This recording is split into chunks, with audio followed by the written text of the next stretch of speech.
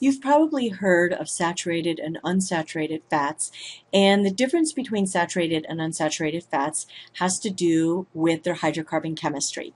So saturated fats have the long hydrocarbon tails with only carbon-carbon single bonds, whereas unsaturated fats have at least one double bond. And the double bond always occurs in a cis conformation, so those hydrocarbon chains with a double bond have a sort of kink in them. Now, if there's only one double bond within a given hydrocarbon chain, that's known as monounsaturated, and if there's more than one double bond in a given hydrocarbon chain of the triglyceride, that's known as polyunsaturated.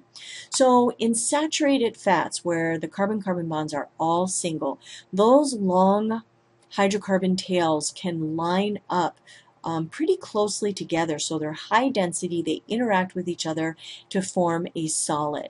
And for example, butter, cheese, lard, coconut oil are all made of saturated fats. Unsaturated fats, on the other hand, because of that kink in the hydrocarbon chain caused by that cis double bond, they don't interact as well. They're lower density and these hydrocarbon chains kind of flow a little bit more. So unsaturated fats we often call oils because they are liquid at room temperature and tend to be plant-based.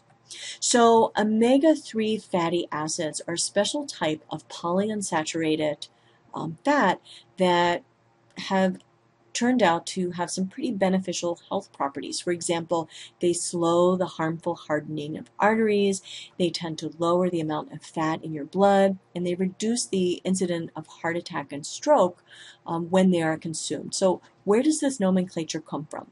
So if we look at a fatty acid down here at the bottom of this slide, here's a fatty acid.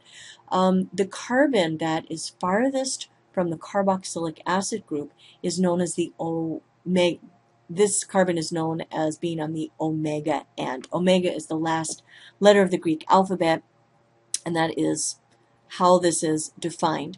So if we look at the omega end and count 1, 2, 3, that's where we see our first double bond from this end. There's also a double bond at the 6 and the 9 position. This omega-3 fatty acid is known as alpha-linolenic acid. This name depends on how many carbons there are, but that's how omega-3 fatty acids get their name, by counting from the omega end, and they all have 3 double bonds.